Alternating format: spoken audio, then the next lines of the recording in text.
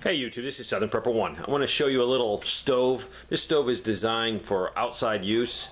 I purchased mine through Sportsman's Guide. I paid $71.99 because I'm in the Buyers Club, and they had free shipping. Now you can find this elsewhere. They're all over Amazon. They're everywhere, and some of them are cheaper than $71. But when you add in the price of the shipping, they come out to about the same. About $71. So you might be able to find them cheaper. So look, Amazon. I purchased one, this one right here, and then what I did was I purchased two more. I think it was Black Friday. They had a 4-hour special, $58 and change, and free shipping. So 59 bucks. So I bought two more because I liked my first one so much. These are made in China. You know, they're cheaply made, but they're going to function. I mean, they're no Cadillac here, but they're going to get the job done. The reason I bought these, this is for my outdoor cooking, and I need three because basically you can put one big size frying pan on there, and if you have to cook food for a lot of people, or you're cooking eggs and bacon, you might need a little bit more surface area. Let me go over the stove with you. It's no frills, but it gets the job done. Now there's two models out there I've seen. There's a model that has a trap door where you can push your ash out, and I believe these things are a lot bigger. I think big enough maybe to do a baked potato in tin foil, push them in there and cook them. This thing has a lot of uses. You can do that, and you can dry clothes. So there's a lot of uses for this. You just have to use your imagination with this system on top, but you can put a pan on here and it works great. The legs are adjustable, as you can see, so you might, because of uneven ground, have these, some of them all the way flush and some not, so you have about an inch of adjustment. I found that very helpful on uneven ground. As you can see, I took some conduit, half-inch conduit, and I made some longer legs. This is so much more comfortable being at this height. That way you can just throw stuff in standing up. You don't have to bend over and look at your fire. It comes with 3 pieces of your stack and a cap. Go ahead, if you're going to use it a lot, get a number 10 can. That way if you leave it outside and it rains, at least water's not going to go down there. Basic little stove. Let me show you what I did on this one.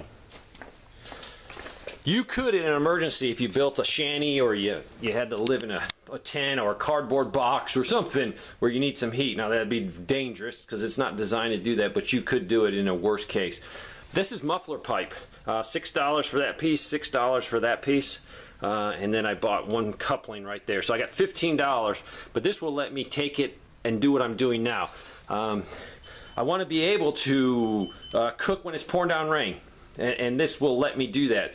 This is the first time I've used these pipes, so this is my test run. I've used this a bunch of times. So it's actually working flawlessly. I left the stickers on because I could not get them off. Probably should have spent a little bit more time. They smoked a little bit, but the smoke's pretty much gone. I'm going to paint this with the high temperature black paint.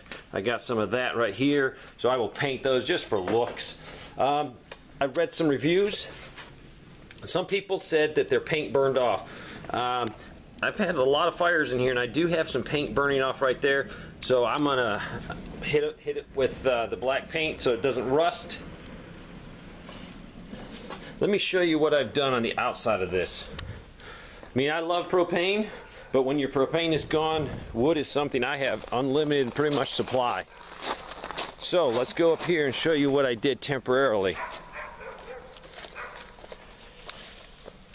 I staked the stack so it won't fall over. That's very important. And I cut this piece. I have a bunch of this on all kinds of sizes. So what I'm thinking about doing is, if this works good, I'm going to cut a big piece, and I'm going to be able to put 2 stoves here, 1 stove here, and probably have like a 4 by 3 foot piece of this metal. I'll cut the holes in it so I can space them apart, I'll put a little bit more angle on that, and I have some of the high temperature black silicone that I would silicone that way water can't run down it. That way if it rains it's going to hit this and run off here. But it's working excellent. I added one piece of stack from the other one. I stole it just to experiment. So I probably will be buying some more of this pipe, having it on hand. For me, I have to be able to cook food, and a lot of it. If you have no electricity, you have no hot water. So you're going to be using a ton of fuel to heat water, and the only way I can do that long term is with wood. I think these are well worth the money. For me, it's solving a problem. It's going to let me cook. I've cooked eggs on it, boiled water, cooked bacon, cooked everything. The heat on top is not the same as my gas grill. It's a little bit less, so it probably took me probably about a minute and a half longer, or 2 minutes longer to cook my eggs compared to if I used the stove inside. But that's a small trade-off for fuel that's readily available. I am going to try with these without the curves in it an extra stack, because I think it draws better. So definitely going to buy extra stacks. Going to buy some more elbows. The elbows and the coupling for this setup was 15 bucks. So not a bad price. I'm showing you this. What I'd like you to do, I have a bunch of stuff that I've been buying to try to get my homestead somewhat more comfortable for many more people. So you need to make a list, because I'm going to be showing you a lot of products, and I hate showing people products. I don't want them just go, oh, that's cool, let's go buy it. Make a list of items that you need. And if I show you something that you need, it's just to say, hey, there's a lot of options out here.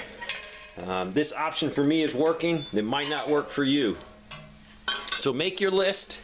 I'm going to be showing you the Firefly maybe tomorrow. To me, you can cook on it, but I don't really use it as a cooking device. I use it as a lantern device to provide a little bit more light. So I'll be showing you that.